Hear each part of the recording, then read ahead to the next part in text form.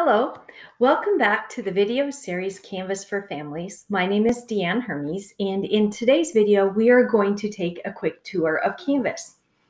So in the last video, we learned how to log on, and as soon as you log on, you are going to land right here on this page, and this is called your dashboard.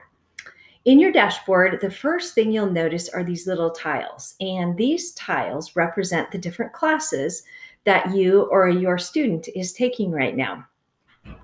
On the far left-hand corner of your Canvas screen, you're going to see this little bar.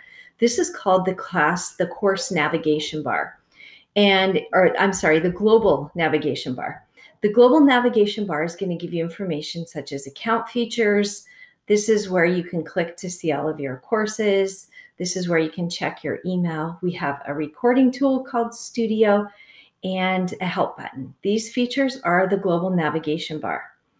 Over here on the far right, you're going to see another toolbar, and this is where you will find your to-do assignments for classes. On your to-do assignment, I have nothing for right now. This is my test student account, by the way. And so each of your different classes, all of the assignments from those classes will appear here in the to-do list once your course starts. And so you don't have to go out into each of your separate classes to find your assignments. Instead, you just go to the to-do list, and the one at the very top is the assignment that is due very next by due date. Recent feedback, this is where if your teacher has left you comments on an assignment, they can leave video comments, they might leave audio comments, or just feedback. That will be right here, and you can just click on it, and that will take you to that feedback. You can view your grades from this dashboard as well. Now, when I go ahead and open up my course, and it'll take just a moment here. On the left-hand side, you're going to see another navigation bar. This is called your course navigation bar, and this will give you all of the features that are available to you within this course. So you notice when I'm finished, I can always click home. That's a really, really good best practice. If you get lost somewhere in your course, you don't know where to go, just click on the home button and it always takes you back to your main screen. You will oftentimes see pages on your home screen that gives you buttons that you can click on. And when you click on these buttons, it takes you out to a different location. Sometimes, if you are in secondary classes, some of your secondary classes may start off your homepage in a module version. And so when you first open up the course, you may see modules.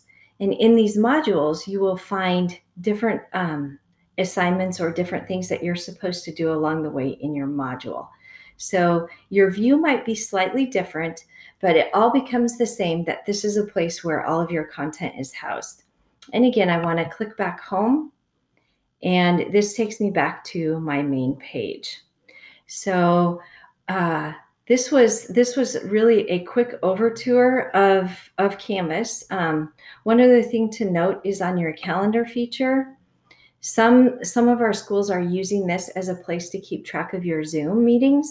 And so if you click on your calendar, I don't have any Zoom meetings scheduled, but you would see that you could pick up a list of all of your Zoom meetings, and you would just come in here by day, click on them, and the link is automatically posted in your calendar.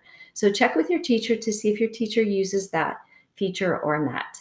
But that is a quick tour of Canvas and what it looks like from your first view of it. All right, in our next lesson, we're going to talk and go a little bit deeper into Canvas and how to navigate through some of the features. Thanks for watching, and we'll see you in our next video.